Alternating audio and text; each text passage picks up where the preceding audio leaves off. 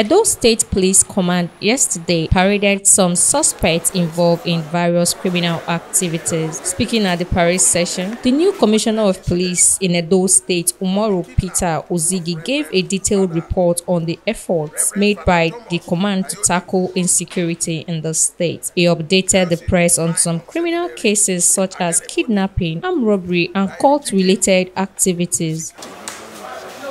We have made robust security arrangements through the deployment of intelligence operatives to gather information.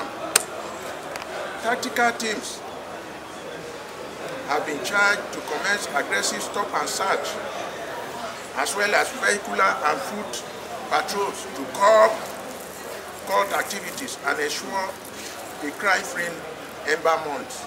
He disclosed the number of suspects apprehended and those that are undergoing prosecution. The kidnapping unit on stop and search duty intercepted a motorcycle with 2 passengers along the Benin-Auchi bypass in Ukuma community.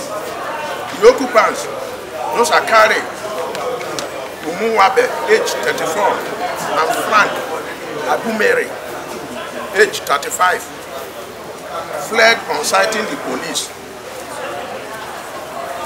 They were pursued and apprehended. Both confessed to be members of the IA cult group. A search conducted in their houses led to the recovery of 2 pump-action guns with 12 live cartridges. They will be charged to court at the conclusion of the investigation. He assured Edo State residents that the command was working assiduously to ensure safety of lives and property of the people. The Edo State Police Command remains committed to protecting life and property under my leadership. The command will continue to work diligently and tirelessly to ensure that the good people of Edo State can sleep with their peace of mind. Some of the suspects narrated their involvement in the crime they were accused of. Took us here and started investigating and asking us questions. Later they got to find out that we are members of a cult group. So they said the next thing, I saw my friend jump away from the back. What happened? Why are you running? The next thing, police started chasing him. Then I hold him. Then they now take us to the station.